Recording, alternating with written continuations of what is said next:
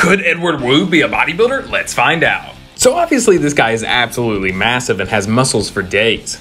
Not to mention he's got all the confidence and stage presence that you need to be a bodybuilder. But the real question is, does he actually have the right conditioning and proportions to be a bodybuilder?